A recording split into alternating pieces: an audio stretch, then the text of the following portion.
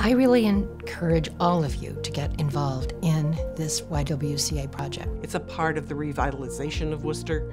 It's a key place, and everyone should be supporting it one way or the other. It is a physical location that is very important in the city, and it's going to be a very exciting project. I encourage everyone to participate and, join in, because again, that sense of belonging is what drew me to the YW. Girls' Choice and the YWCA has changed me forever.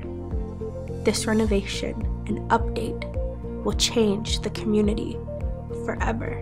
This new project will help the YWCA help even more members of our communities.